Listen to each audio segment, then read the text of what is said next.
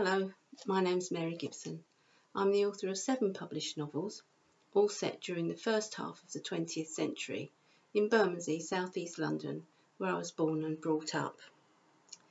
Now, the inspiration for my latest book, The Bermondsey Bookshop, actually came 10 years ago when I was researching my first novel, Custard Tarts and Broken Hearts.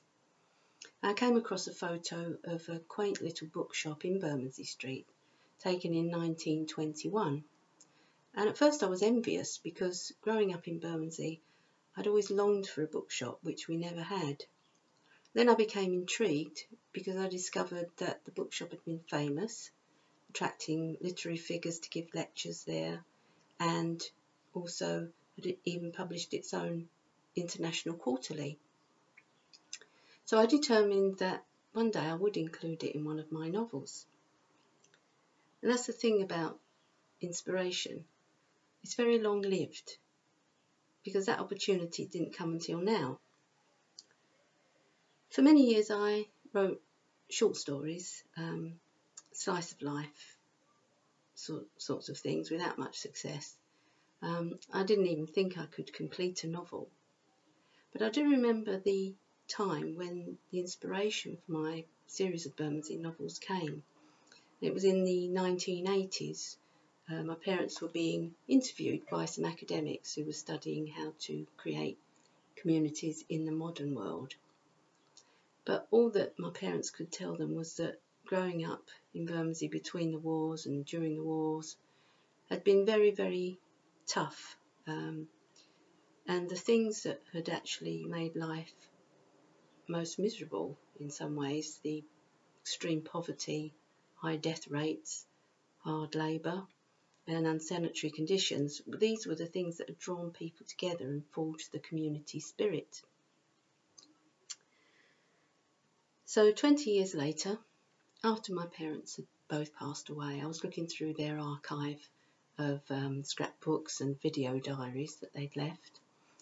And I realised that here were those stories of courage and resilience that I'd once thought should be preserved.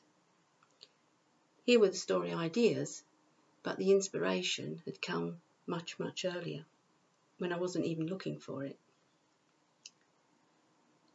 I'm often asked as a writer, where do you find your ideas from? Or what inspired your books? As if story ideas and inspiration were the same thing. But I don't think they are. I think they're quite different.